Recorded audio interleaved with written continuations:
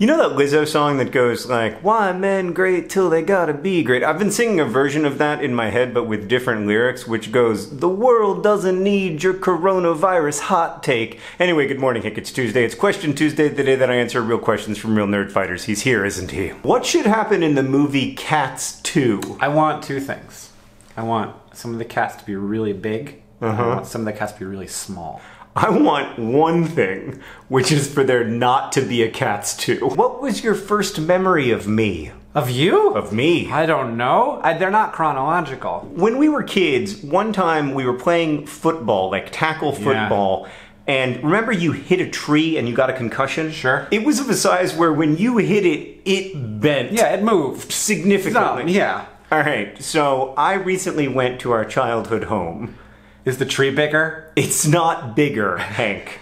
It's the biggest tree in the world. How different would boxed cake directions be on Mars? It's probably like a situation where you don't need different instructions, you need a different cake mix. You're gonna have a lower pressure in the hab, so you have lower pressure, higher oxygen percentage sort of thing going on. In that case, your cake would probably rise very fast and very big. And it would be like a giant muffin. Turns out I did need Hank's cake mix Mars hot takes. I might be wrong. Oh, I mean, that's the whole point of a hot take, Hank. You don't do your research first. Would either of you ever consider another field of creative writing like poetry? I mean, I write poetry all the time for SciShow Tangents. It's true, it's a great podcast, and also I write podcasts like the Anthropocene Review. Is Juicy Fruit the one with stripes, or is that the yellow one? Juicy Fruit is the yellow one. What's the one with stripes called? Remember that as a zebra as its mascot? Oh, yeah. Zebra gum!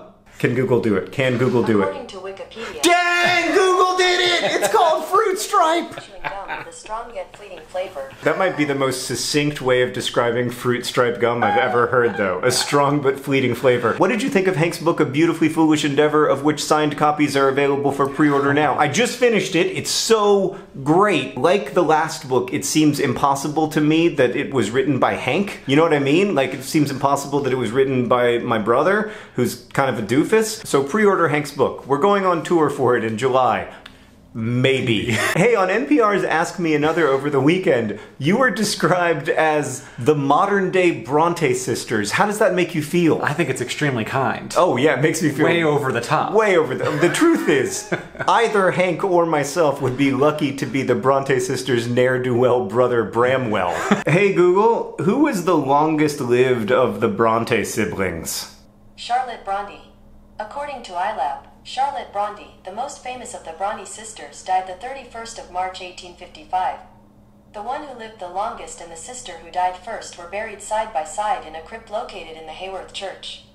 But they lived forever in English literary history. Not forever. That's not how it works, Google. The funniest part about that is that Google is technically pronouncing the last name correctly. It was probably pronounced Bronte.